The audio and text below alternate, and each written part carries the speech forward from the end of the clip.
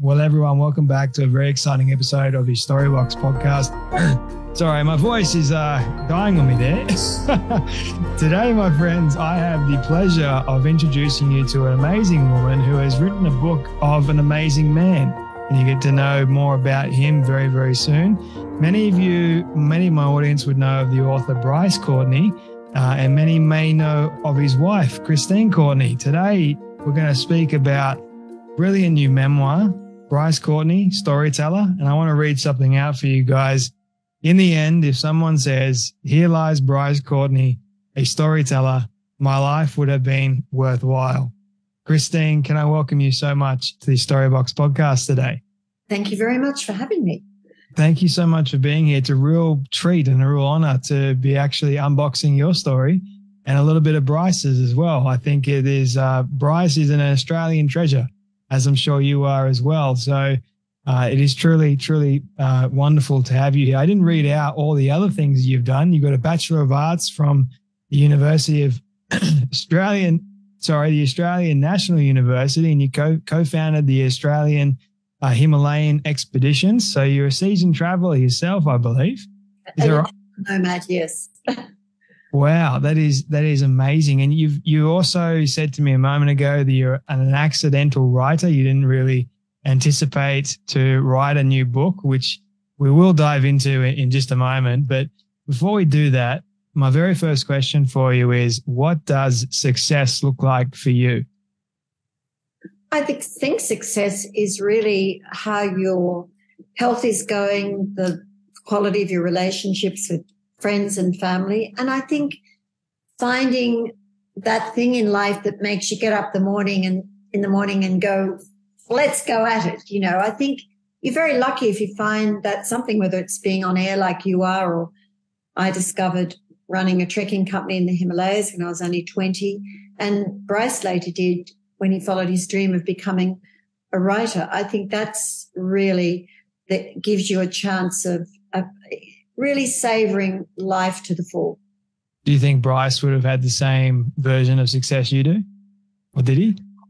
I think Bryce was probably always associated with, fame and success, both in his advertising career in the late 50s, 60s, 70s and 80s, and then, of course, with his writing career. But I think for him, success always, he said his greatest achievement was having a family. And I think also becoming a storyteller, something he had told his family he was going to do from when he was a very small child. And he didn't get to do it until he was 52. Which I think is honestly crazy, the fact that he didn't get to do it until he was 52. But then when he turned 52, I believe his first book was The Power of One. Is that right? His practice book, originally called The Tadpole Angel, became an international bestseller. And no one was more surprised than Bryce, because he'd done quite a bit of research about best-selling authors. He discovered that it was usually about their third or fourth book. And he always thought that he was very lucky that The Power of One was ever picked up. But he was a man in a hurry, having started so late. And even very early on in his teenage years, he used to tell the family that not only was he going to become a writer, he was going to become a world-famous one. And he certainly did that. I believe the statistics are most Australians actually have at least one of Bryce's books in the house, which is to some extent remarkable. It really is particularly for a writer that started so late. But remember, Bryce had made it in the world of advertising. Again, he fell into that by chance. And he knew how to sell, he knew how to market things, and he in some ways changed the face of how books were published and marketed in Australia. And he didn't want to be one of those writers that sit in the dark in a garret and 10 people read their book. He used to say, what's the point of writing a book, if no one was going to read it? But I think it was also his personality. He had a wonderful empathy for people, and he had a rare connection with his readers. I mean, many writers don't have that. I mean, Bryce could tell you what they ate for breakfast, where they lived, and, he just had that kind of natural instinct, and he knew who he was writing to. He could describe his readers, whom he was always very grateful for their loyalty. And he used to say the reader is always right. He regarded them as the fourth protagonist in his works. Was Bryce, you mentioned that it was sort of natural, his empathy and things like that. Do you know or recall the kind of age that he was when he sort of started developing more of that empathy towards others? I think it really I think it was nurtured because of his very tough upbringing. And he had to have a lot of personal courage and had to have a lot of resilience to survive that and still keep hold of his dreams. And I think he'd seen a lot of hardship and suffering in his own family.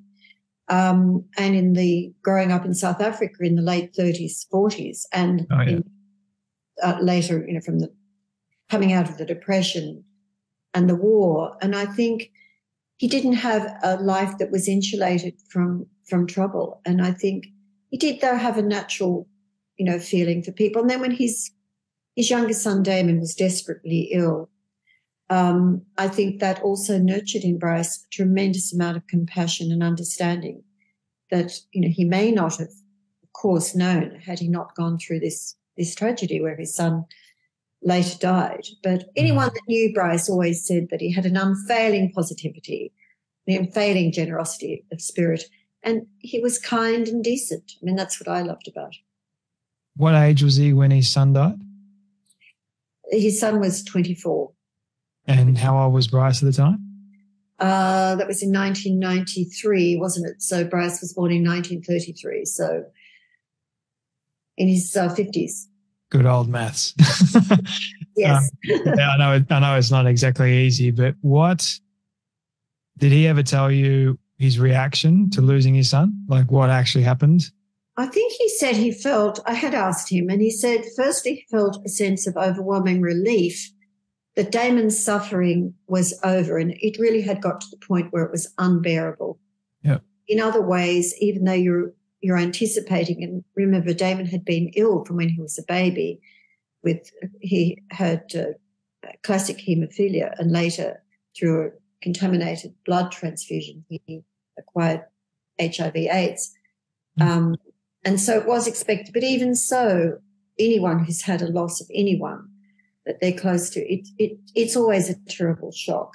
And I think it's especially terrible when it's a young person. And for someone to lose a child is an unimaginable catastrophe, which he never recovered from, and neither did the family. Life goes on. And it inspired him really to write April Fool's Day, as Damon had asked him to do. But it nearly broke him. It was the hardest book he ever wrote, and his only work of nonfiction. But Bryce just had this incredible personal courage, and he dusted himself off and got on with his life, just as he asked me to do a few days before he passed away, when I said, darling, what am I going to do? I can't imagine life without you. And he said, darling, I want you to embrace the gift of life as I have. I think that is a special reminder. Embrace the gift of life as I have, even though someone like Bryce had been through quite a bit. I mean, I remember reading, am I correct in saying that he was born in South Africa and he was an illegitimate child? Is that right?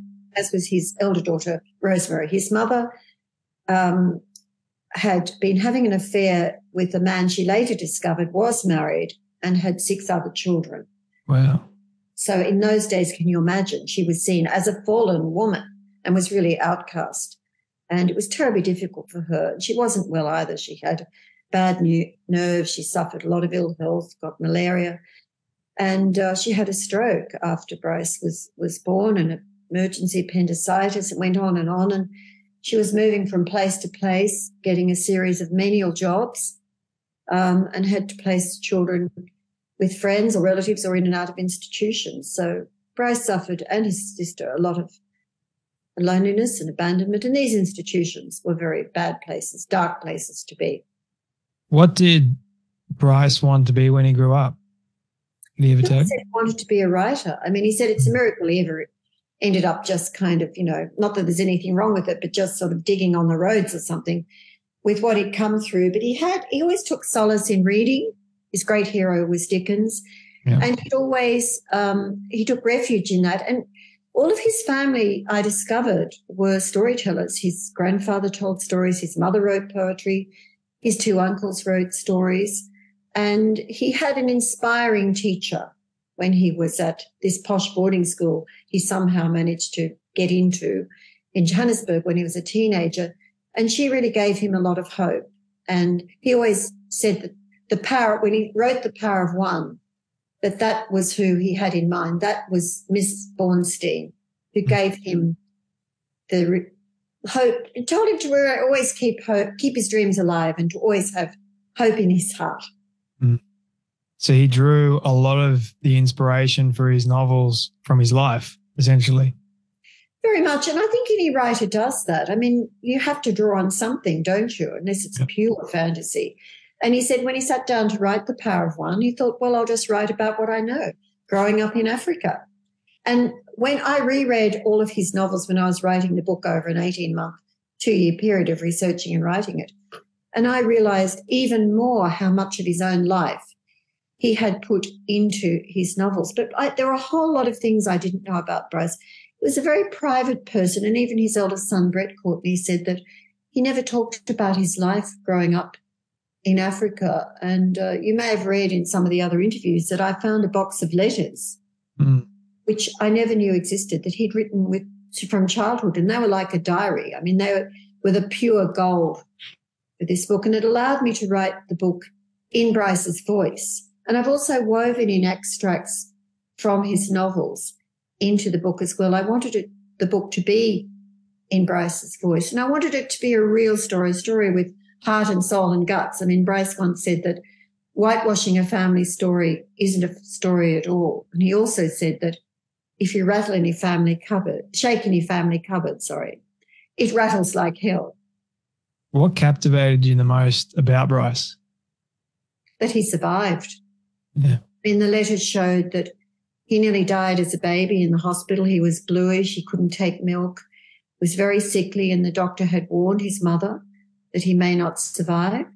And then after leaving school, he went to work on a citrus farm, which, again, he'd never talked about. And he was spraying all these very toxic chemicals. Then he'd heard that there was good money to be made on the copper belt in northern Rhodesia, now it's Zambia. So he went up there and trained as a grizzly, laying explosives underground. He had a lot of accidents and near misses. Then one day something went wrong and he was nearly blown to pieces. I mean, really. And then on his own again, finally he had enough money to go and study journalism in London. That was very tough as well. I mean, that was 1956, only 10 years or so after the Second World War. London wasn't the chic, high-end city, it is now. Yeah. There was still rationing and there were bomb sites everywhere. And he did it very tough. And then he went on a boat to Australia, arrived just carrying one suitcase with nothing. But he was in love. He'd met a beautiful Australian woman, Benita Solomon, in London. And Benita really was the one that gave him a big start in Australia and introduced him into the advertising industry, where she had a great job as a radio manager. And what do you think made Bryce a great advertiser when he did get a job?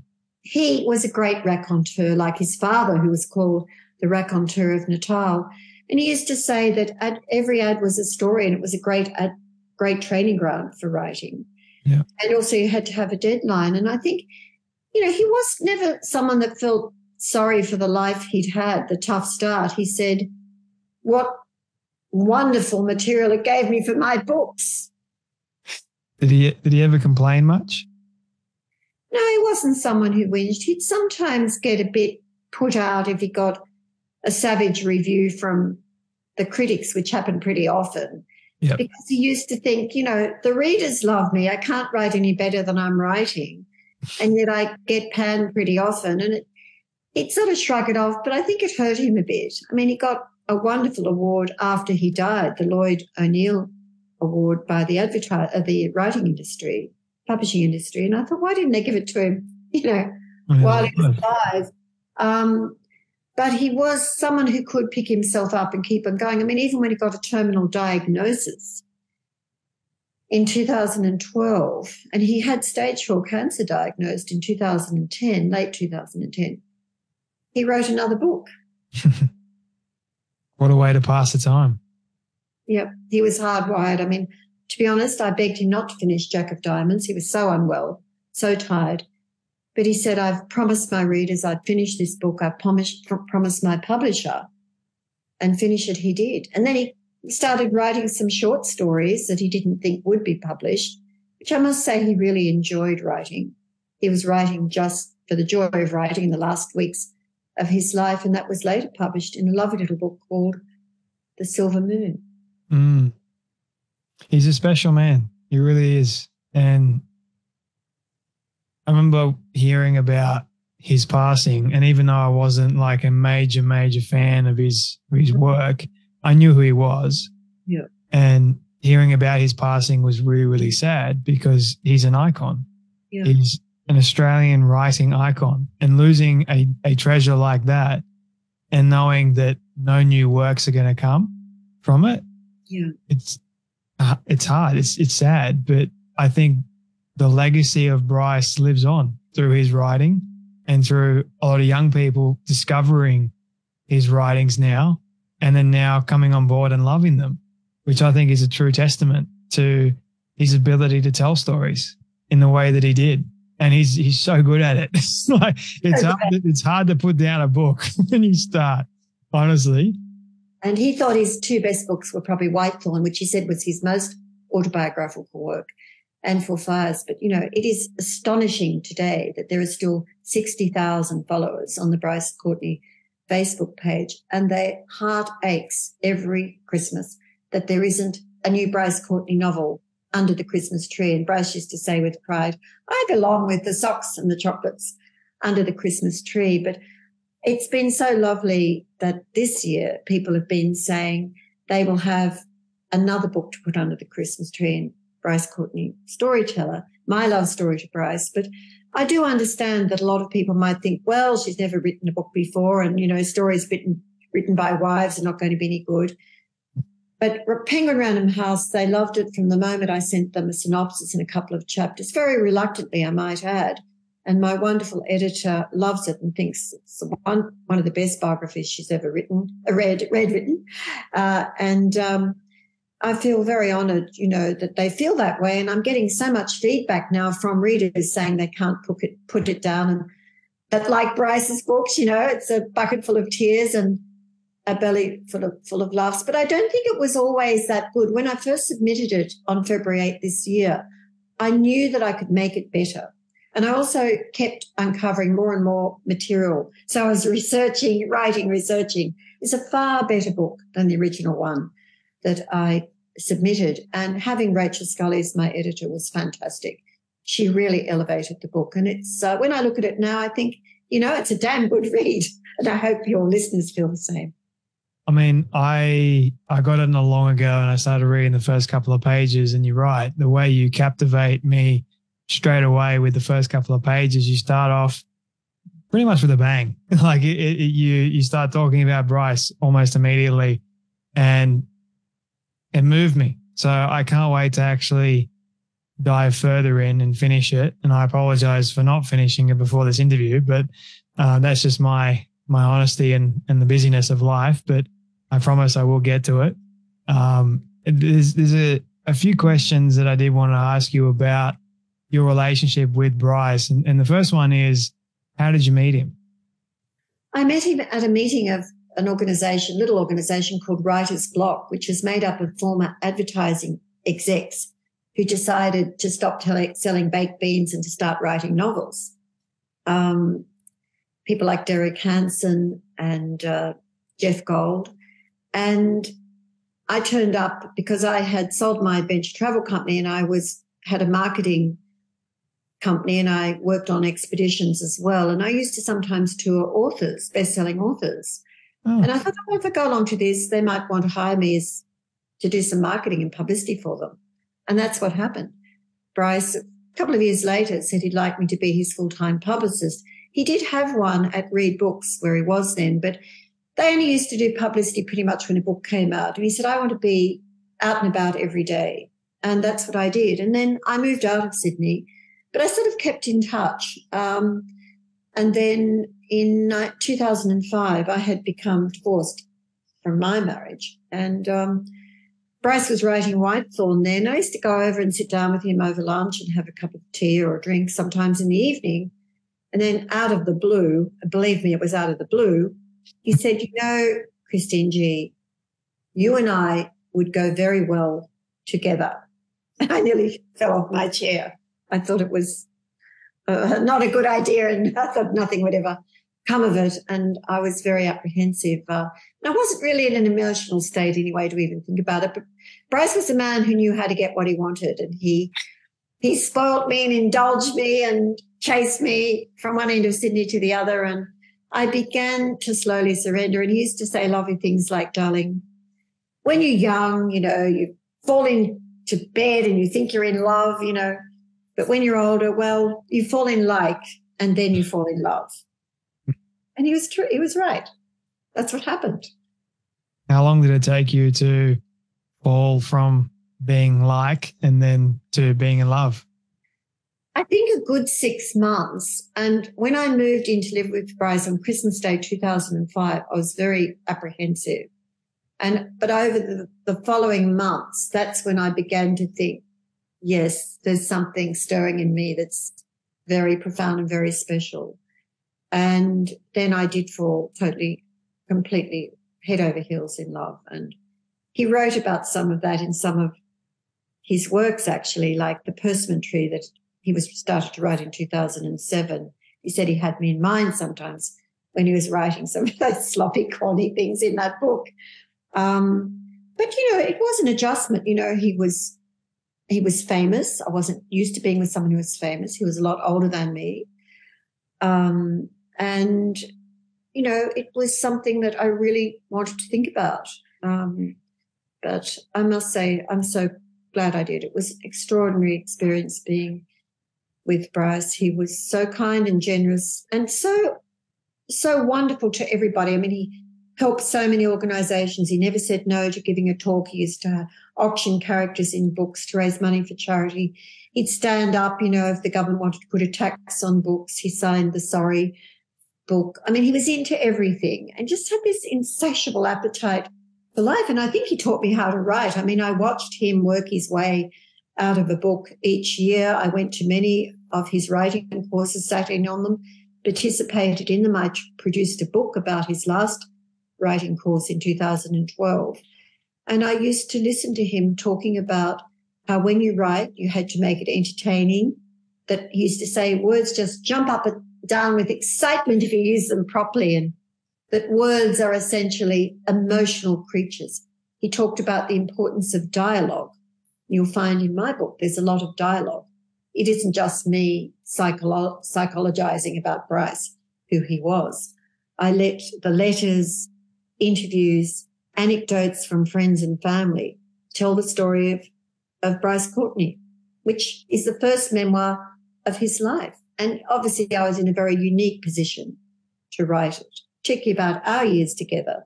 And once I found the letters and I talked to a lot of friends and family and colleagues, I had enough material to cover those years when we worked together. And I'd also spent time with his sister Rosemary in 2006, and she had talked a lot about their childhood as well, and she wrote about it. Yeah. Did you know that you would time it perfectly well with the anniversary of his passing? Not really. I mean, the publisher, of course, had that idea. In April 2020, I was actually writing a memoir of my own little life called Annapurna Sunrise, which was about the founding of Australian Himalayan expeditions. And then I wrote a chapter called Our First Chapter about how Bryce and I met, really as a writing exercise. And a girlfriend said, this is really good. You should keep writing about you and Bryce. But once I submitted the manuscript, and someone who'd been with Bryce in publishing had urged me to do that, I felt slightly panic-stricken. But then, of course, the publisher said, well, what better way to commemorate the 10th year of Bryce passing than to have your memoir published? So this is my love story to Bryce. This is my tribute to his remarkable life and literary legacy. Did you feel any pressure to write a book like this? I did, because some months after he died, the CEO of Penguin Random House came up to Sydney and she sat me down and asked me to write the biography, and I rejected it out of hand because I said, out of respect for Bryce. He didn't write one. He desperately didn't want one written. He said that. We all asked him to write it, and he said, no, I want to be remembered for my works, just as Dickens has said the same thing.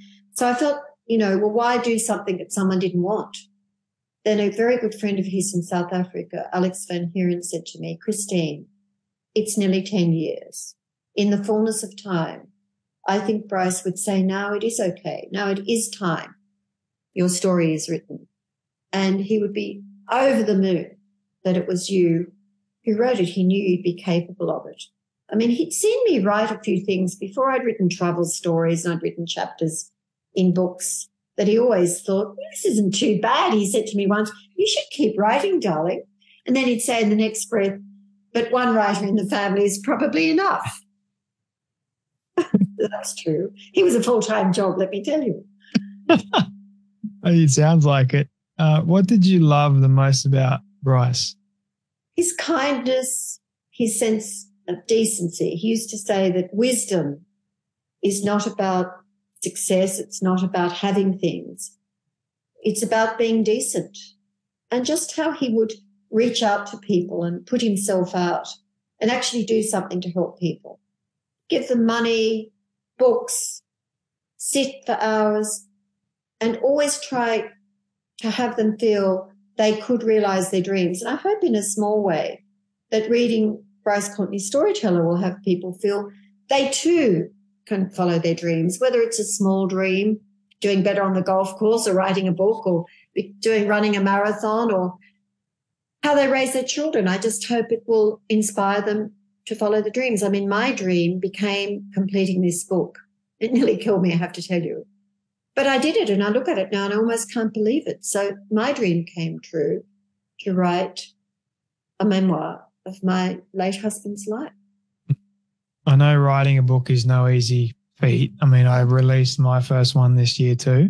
Congratulations. Thank you. It was, one of those things where I thought it'd be fun, a lot more fun than what it actually was, but it was hard. But I'm glad that I did get to finish it.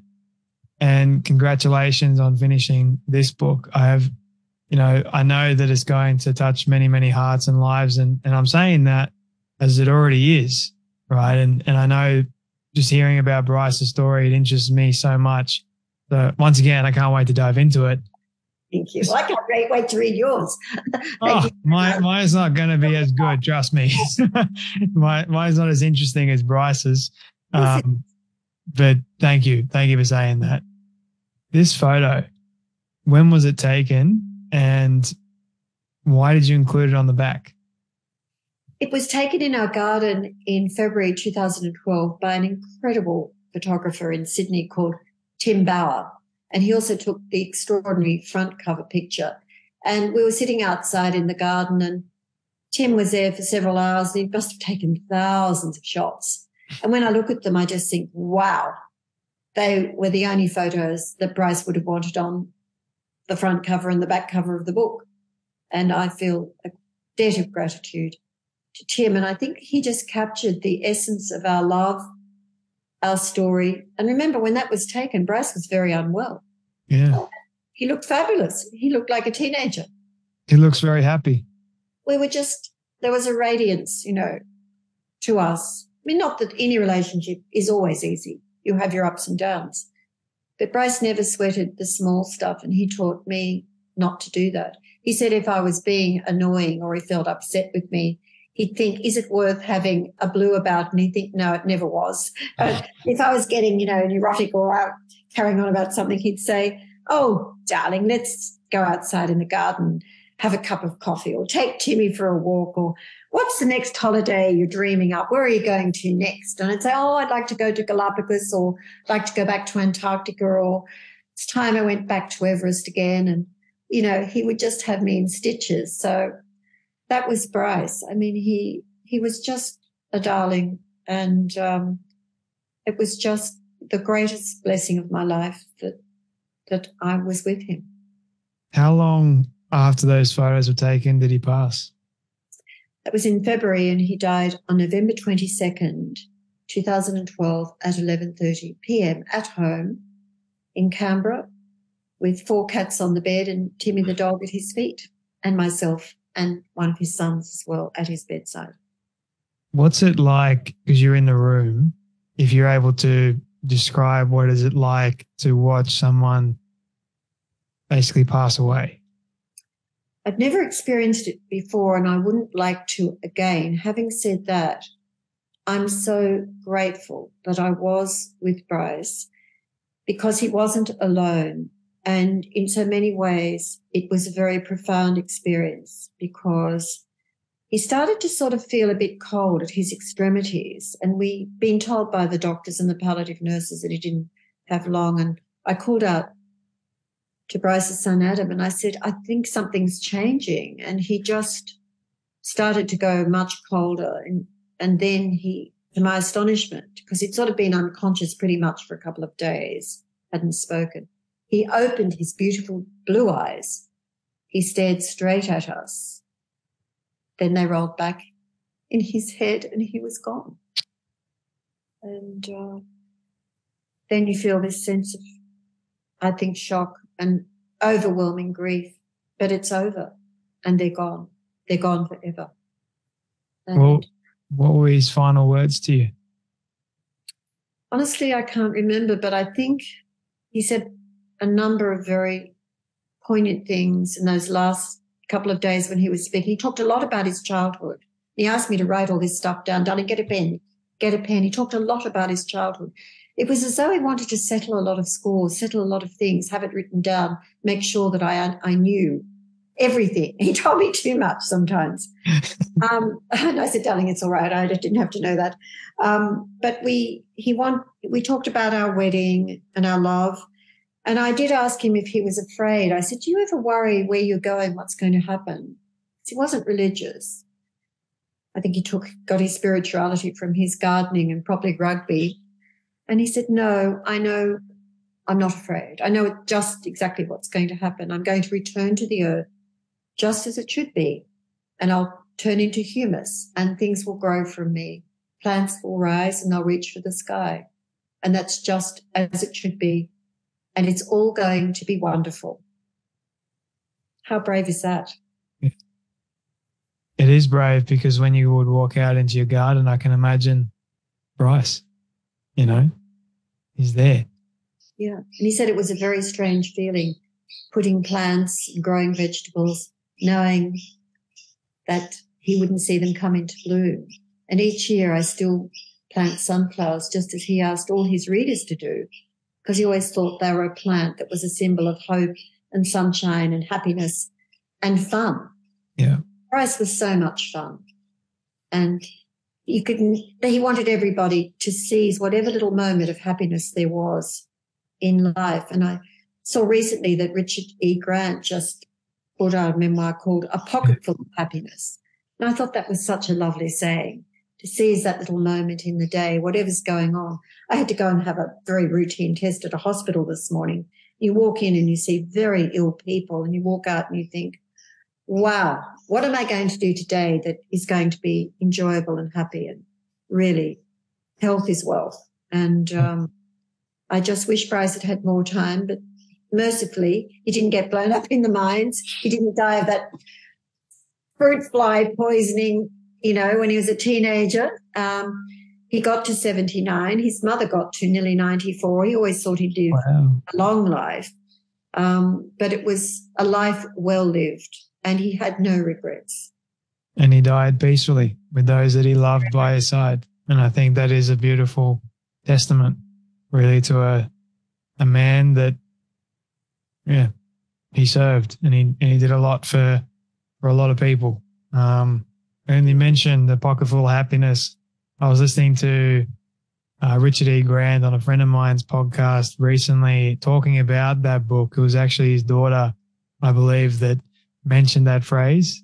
He would have a pocket full of happiness after the passing of his wife. And just hearing him describe it was it's a profound moment. I think being able to listen to you, yeah, it's special for me, believe it or not. So thank you for sharing everything that you have with me and for allowing me to unbox a little bit of it. I've got 2 quick final questions for you, Christine, if that's all right with you.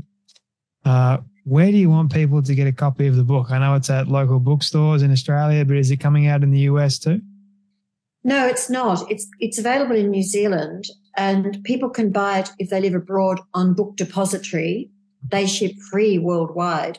The cheapest copies seem to be available now at Kmart or Big W, and also people can get an audio version or an ebook, and it's available in libraries as well. They've been buying it in. I saw you, I think it was a video of you reading the book, and I know how hard it is to actually read an audio book. Well done. Oh, you've done it, have you? Yeah. Well done. You sat in the chair. How many hours did it take you? Well, I think the book runs for about 18 hours, but they taped it for about 58 or something. Went on for days and days, in 3-hour blocks, as you've probably done.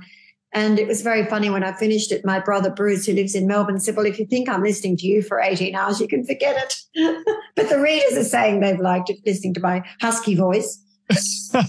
I had the same sort of feeling when I recorded mine. I'm like, no way is anyone going to listen to my voice. And then they're like, Jay, you got a podcast, for goodness sake. People are listening to you all the time. So what's the difference with a book? Exactly. I tell you what, though. Nearly recite it. I mean, I could nearly recite mine. And almost, yeah. It was quite nice to read it because I thought, God, it really is finished. You can't change a comma. I found 5 typos, which is very annoying. And they'll be changed for the next edition. But it's a feeling of kind of closure, isn't it? And in a way, I can hear Bryce saying to me, now, darling, it's 10 years. You've written the memoir. You put that book on the shelf and you get on with your life. Yeah. It's funny how you mentioned the typos because, yeah, I found typos in my book too. And I'm like, come on. Of all the things, like I thought, you know what, not going to get typos, but I did. So it's comforting to know that even yourself have typos in your book, and even some of the best authors out there do as well. So no one's perfect at the end of the day. But Christine, my final question for you, this is my all-time favorite question. I want to ask it to you in particular, I know Bryce can't answer this, but it's a hypothetical one. But I want you to imagine with me for a moment that you've been able to reach the age of 100. All your friends and your family have decided to put together a film for you of everything you've ever said and everything you've ever done. Don't ask me how in the world they got it all. We'll call it magic for the sake of argument. But they've been able to get it and show it to you on your 100th birthday. What do you want that film to say and to show about your life? Wow. What an honor that would be. What I would like it to say is, and especially for women, I think, growing up in my generation when the women's rights movement was just really emerging, just to hold tight to your dreams, to dig deep and find the mental toughness you need to make them come to fruition. And even if you fall sometimes, get up again and dig really deep, because you will find the strength you need. And surround yourself with people that share your values, that are kind to you. And whenever you feel like any temptation not to do the right thing, always do the right thing, always do the decent thing, and help other people in small ways or big ways. That is the gift of giving. And I think that's the secret of a happy life, to help and support others, to be kind and decent. And when you can, have fun. That is a beautiful send-off message for people to think about going about their days. Christine, thank you so much for your time today, your wisdom, your advice, and your stories about yourself and Bryce. It's been an absolute treat. So thank you so much for joining me today on the Storybox podcast.